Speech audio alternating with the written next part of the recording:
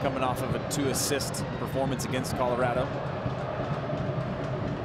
Good touch there from Mora, and this is Asprilla entering in the edge of the area. Back post ball! Bang, bang, bang! It's 1-0 Portland! Well, that didn't take long. And Asprilla, it will ignite the celebration as the visitors take the lead.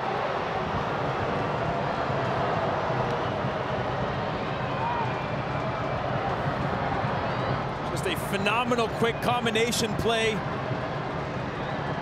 Direct, good first touch, lays it down. Asprilla gets in behind the back line, and this is where he puts his head up, sees that run, and is able to just slot that one across, and you again see the build up and the timing of this. That first touch is phenomenal.